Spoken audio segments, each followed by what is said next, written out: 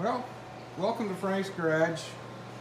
Another bit of content for my YouTube channel.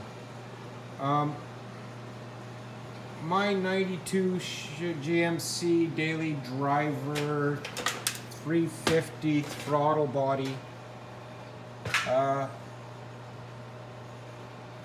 slash grease pot, rust pot, you name it, it's got it.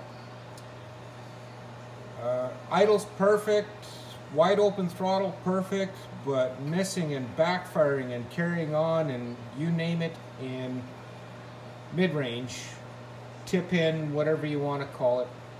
It's been giving me some grief and seems to be getting worse. So I thought map is good, oxygen sensors are good,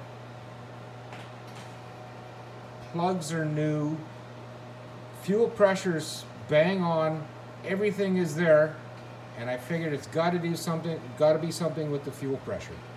So I've decided to take the throttle body apart, got myself a kit, and disassembled everything, parts and pieces everywhere, and I got down to the fuel pressure regulator. Well, lady, here's your problem. The spring is disintegrated.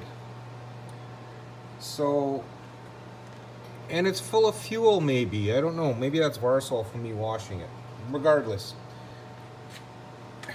I gotta go hunt up a spring and see what I can do to make this thing work again.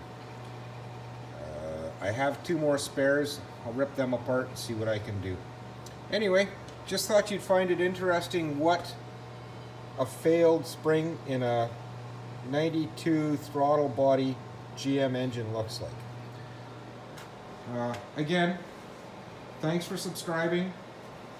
Comment if you wish. Perhaps this will help somebody. I don't know. It's going to help me.